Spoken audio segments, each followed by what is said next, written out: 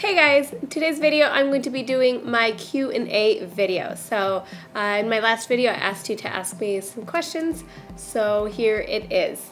So I have the questions on my phone, which I will be reading them off and answering them as I go. So you guys had quite a bit of good questions and some pretty tough ones, so I'm going to try and get through all of them, and I guess we'll see.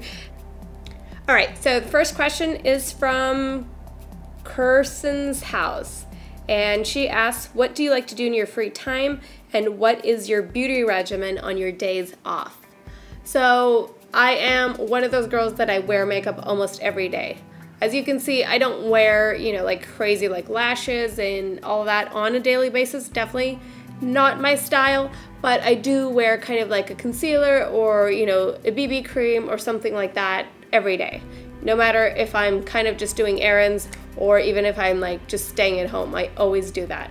Like that's something my mom always taught me, that you always put on your face and you always make your bed. So that is something that to me, like I literally feel sick if I don't do those things. It's like, what is wrong with me? Why couldn't I get myself together to do these two things? I don't know.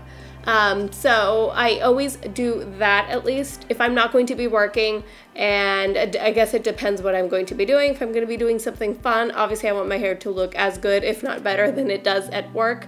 If I'm just going to be going around doing errands, then I either like to wear it up. So yeah, simple, but I do wear something on my face daily. Okay, so next question is from Natasha White, and she asks, if you've ever had to deal with depression, how did you deal with it? I've dealt with anxiety basically for as far as I can remember. And for a while I used to think that anxiety was depression, because anxiety does bring out weird emotions and weird feelings that you don't even know why you're feeling. But I think as I got older, when I actually understood what depression is and seeing friends kind of going through something like that, I don't think honestly I've ever gone through a deep depression. If I had high anxiety, it's normally because something was happening in my life, so there was kind of a reason why that was happening. And I think from my understanding at least, depression almost kind of can come and go when there's not really a reason for depression to be there. I think in my hardest times, maybe my highest anxiety and all of that, honestly what keeps me going is, and this sounds weird, but the older I get, the better this gets. And honestly, thinking about death helps. And I know that not to sound morbid and really weird, but as a child, death scared me, and that's where a lot of my anxieties came from. But sometimes when I start to think oh my gosh, this is so awful, how am I gonna get through this? I just hate this situation right now. I always think kind of the alternative, or basically when it's all over, you're dead. I think for me, just knowing that there is an end kind of catapults me and makes me want to do better right now, because I feel right now I have, control. So if things are bad, I'm probably not working hard enough. So I feel in a way, I think just really taking charge of your life and really not blaming anything that's going on in your life and on anything or anyone, I think that actually brings you a lot of happiness, because then when you do start to feel better, whatever it is that you need to get to, or whatever it is that you need to do to get yourself to feeling better, once you do that, I think you feel this immense feeling of accomplishment and excitedness, and that wow, I went through that, nobody helped me and here I am. So really, I think thinking of death and also your family. So I'm sorry I don't have this a magical kind of step or thing that I do that just gets me, out of that. But great question. So Sarah Bella Beauty asks, where did you go to cosmetology school? You mentioned you were from San Jose, so am I. Awesome. Yes, so I grew up in San Jose, and I went to the Redken Academy in Santa Clara. So if you're thinking about going to cosmetology school, I definitely highly recommend it. I do have to admit that while you're in school, a lot of girls, myself included, complain about the curriculum, complain about so many things. But honestly, once you are out, once you're going through state board, once you do hit, that first salon, you do realize that wow, like I actually did get an amazing education and I was very, very well prepared for this. So definitely recommend that school. All right, so Annie Hinman asks, where does Adam work? Or what does Adam do for work? What besides cosmetology would you like or love to do for work? So Adam's in advertising, and that is why we kind of joined forces and kind of created this YouTube channel. He knows all the marketing, he knows the lighting, he knows the filming, he knows all of that, and I come in with hair expertise. So we figured, how can we combine those two efforts and kind of give something to everyone? So that is what he does. If I was not doing something related to cosmetology, I would probably be doing interior designing. Next question is Claire Williams, and she asks, what has been the most difficult time in your life and how did you overcome it? And then the second question is, do you think media puts too much pressure on girls to look a certain way? So I'll start off with that one. Honestly, as any woman in the world, we always think like, I wish I looked better, I wish I was 5 pounds lighter, I wish I had this and whatever. Like, I don't think there's any woman on earth that just like walks out of the house and is like, I'm gorgeous and I'm just perfect and I just like love myself. Even I think on a daily basis or even like in a day's span, your opinion of yourself can change so much. You can wake up thinking, oh great, to then 10 minutes later you're like, I hate my hair and why does my face look like this, and million other things. So I am obviously no different than that.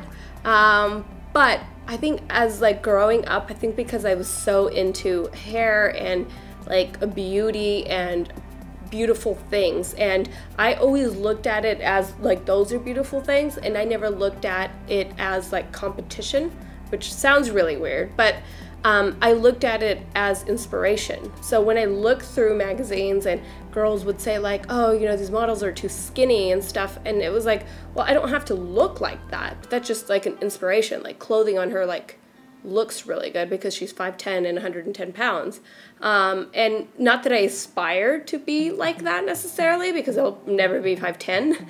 But I think there was something like so beautiful, so something almost so like untouchable, and I'm really into stuff like that. I don't know, maybe it's just me, but I love hanging out with friends that are smarter than me. I love hanging out with people that have more money than me, just stuff like that. Like, I don't get jealous of other people's lifestyles, so I think like being surrounded by like good people, or you know, people that are doing really well, or people that look amazing, like that gives me inspiration. Like that gives me almost like a high. I don't know, that sounds maybe really weird, but so, and I think that came for like my love of like editorial pictures, like something that's not like every day. Like when you look at like runway, those aren't wearable looks, but you get inspired. So I think that's kind of how I feel with like life, and that's kind of how I feel about like Facebook and just social media, like put out positive.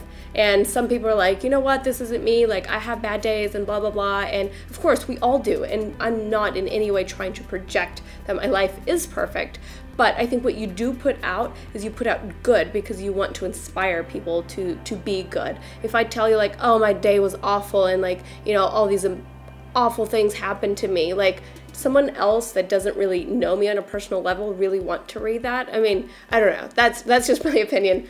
But I guess to answer that question is that I don't think that media should change based on people's insecurities. I know that I'm probably going to get a lot of hate for this, but I honestly think that, you know, once you're happy with yourself, I'm not saying that like I'm at my happy weight or whatever, but even if I'm not, just like seeing like this gorgeous Victoria's Secret model in a magazine doesn't make me more depressed of how I look.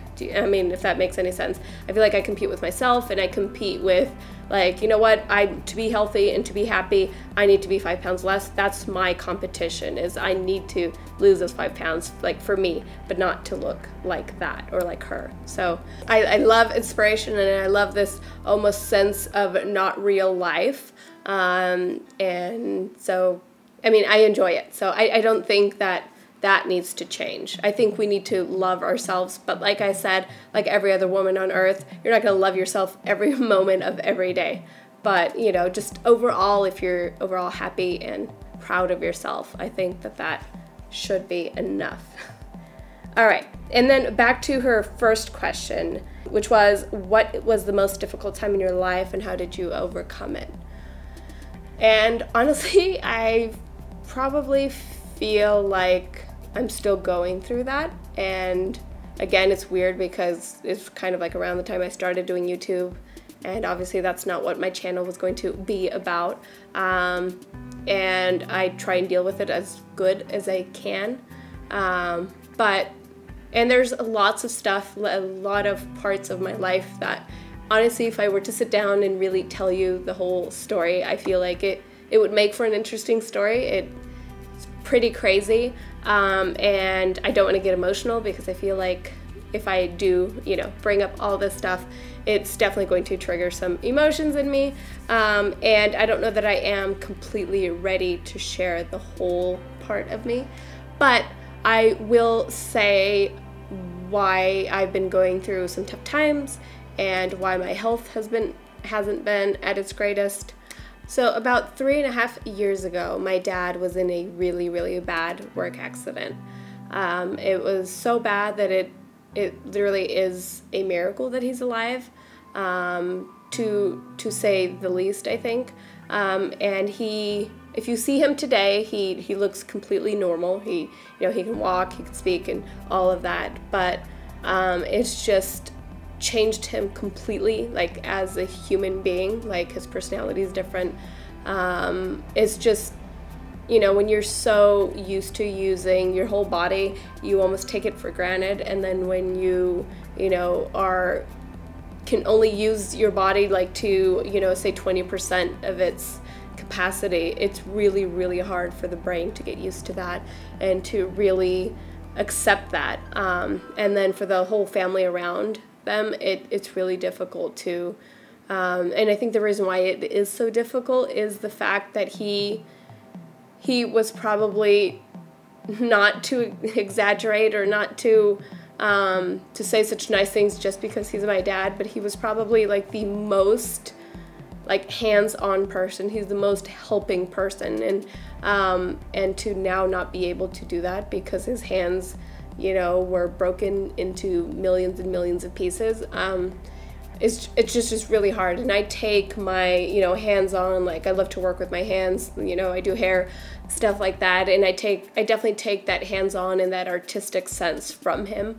And I know how much that makes me happy, so I can't even imagine him no longer having that ability. And so obviously that breaks my heart every time, he can't do something he loves. It breaks my mom's heart, and in turn it breaks my heart seeing that my mom, is so sad about this. So it's definitely been a tough time on my whole family. There's other things involved too that are not very nice. I just feel, it was a work accident, and I feel the people at work didn't treat him the way they should have. And so all of those things just add a tremendous amount of stress to the already awful situation. So I wouldn't wish this on my worst enemy, not that I have any that I know of, but it's crazy how your life can literally, in one day, just completely change. And I always try and look at the bright side, and I try and think, well, at least I have my dad, at least he's here, and it could have been that, that day I woke up and he was fine, and, I come home to, my dad is no longer here. So I think that gives me comfort in knowing that God gave me a second chance, or gave me an opportunity to be with him and to hang out with him and to have him in our lives. And this happened just a few months after Adam and I got engaged, which is the reason why so many of you ask for wedding pictures, and that is why there's not been any that I've wanted to show. But anyway, so that I feel like I literally just spilled my soul onto you guys. But so anyway, that's the main thing that's been going on, and that's obviously that like trickles on into my life. And even though I live in a different city, even though I'm married now, I feel like even that situation sometimes will, you know, even bring on a fight with Adam and I, just because obviously when you are sad, when you are, you know, stressing out, and when you have a situation in your life that you cannot change, that's so tough for me. I always feel like, you know what, things aren't great today, but that's because I didn't work hard enough. It's because I didn't do enough. Tomorrow I will do more, and tomorrow it'll be perfect. But this is one of those situations that this is what you're presented with, and, you know, just deal with it. So it's really, really difficult. And I, you know, pray and send out my love to anyone that's going through anything, you know, similar to that or worse than that. It's just family matters, especially when you really are close to your family, are a very, very big deal. So anyway, if you're still here, if you're still listening, thank you so much for listening to me. And it actually feels kind of good that I've, you know, that I'm being so honest with you and finally being open about something that is such a big part of my life lately. So thank you so much for listening to that. And so I guess how I deal with it is really just being thankful for the blessings I still have, and really not, you know, just trying to make the best of it, trying to enjoy every moment with him, with my mom, and trying to just, you know, not take life so seriously, because if you think about it, it's not. And really just trying to enjoy every day with everyone in your life that you want in your life. So I guess that's as much as I can tell you, and that's as much as I feel that I deal with it. So the next question from Oki87 Ashy. They ask, have you ever had a client cry because of their hair while in your chair? I've never had a client cry in my chair. I've only had 2 problematic clients through my career. And the first client, she came to me saying that she was a licensed cosmetologist and that she knew everything about hair. All her lingo seemed like she really knew what she was talking about. And she wanted to go from like brown dyed hair to a much blonder balayage. So I explained to her, like, I haven't worked through your hair, I don't know if there's color in here, and she assured me there was no color. And I said I still don't know how it's going to lift. We'll definitely like lift as much as we can, and then I will have to tone and do whatever it takes so that you leave here looking, you know, great, even if it's not as light as you want. And she said, no, I want to go as light as possible. I will do as many appointments as it takes to get me light, and I'll do whatever it takes. And she's like, I just moved to the city, I am not working, I will literally be at home, so honestly just get me as light as possible, as quick as possible. So I told her that I would only do this to her because she was a hairdresser and because she understood the process, and that I would lighten her as light as possible, and however patchy, however, whatever it came out, that's how we would leave it, and not tone and not put another color over it to make it seamless and flawless. And that, you know, in 2 weeks we would schedule another appointment and then we'd go from there, instead of backtracking us a little bit to have her hair look great for 2 to 3 weeks and then me having to lighten through that toner and through that color again, if that makes any sense. So she totally agreed, and she said, yes, that sounds perfect. I'm going to be in my house. I'm not going to leave. I just want my hair to, in a few months, to be as bright as possible. So we agreed on that. Go ahead and do that. I gave her just a very light toner just to remove some brass, but she did come out very patchy. I honestly didn't feel like I had to turn her around and show her everywhere she was patchy because we had gone over that consultation. Well, anyway, I showed her her hair. She loved it, or so she said. And 2 weeks later, she comes back and asks for a refund, and that I left her hair very patchy, and that how dare I as a stylist do something like that, and that basically I was trying to get away with all these things. And I said, I will not refund you because this is something we talked about, and I would be more than happy if you the next day were like, you know what, I can't do this, I need it toned, come back and I would do it. But the fact that she went off, took care of it on her own, she basically went somewhere else, and they charged her obviously, and then she wanted me to refund her, when in a way I made the hair easier for that next person. And obviously, I mean, the whole point was the fact that we had gone through this in consultation, And so basically she had a change of heart, and that was supposed to be my fault, and I was supposed to refund her. I am more than okay with refunding someone if that's what we both come to terms. I feel that it's a diss to the stylist when the stylist has worked so hard and the stylist has worked hard to get you what you asked for. So if like the stylist, you know, tries again the second time and it's still not what you want, and then you guys talk about it, I'm all for refunding you, but this was just a special situation in its own way. So that's my worst story that I have, and so she probably cried at home, or so she says she did, but and not in my chair. So just being honest, that is honestly the worst thing that's happened to me. I've never melted someone's hair off. I've never, I don't know. I think maybe the worst was someone came in and asked for like a kind of, this was years ago, but she wanted like shoulder length hair, and I gave it to her, and she kept saying like a little bit more off, a little bit more off, and it was finally to the point that it wasn't touching her shoulders, and then she freaked out. So that's the one thing you feel like you can't change, because with color you can always kind of change, but with length, obviously I can't grow your hair back right there. So those are probably the worst two things that have happened, and the lady was like, it's kind of my fault. I kept asking for shorter, shorter, shorter, so this is where I am. So it's still, you know, it ruins your day. It makes you feel awful because technically you were the one cutting. So yeah, those are my worst horror stories at the salon. So Smerica asks, have you always been so pretty? Oh, thank you. And high school pictures, please. Well, I will insert some high school pictures here so you can see. I was definitely darker hair in high school, and so I guess you be the judge. Alright, so this will be the end of my questions. I definitely have a few more questions. Maybe in a later video I will get to those, but before this video gets insanely long, I will just go ahead and end it here. So if you haven't subscribed yet, please do so by clicking right here. And also, I wanted to give a shout out to my little cousin who watches. He's so adorable. His name is Jaden. So hello, Jaden.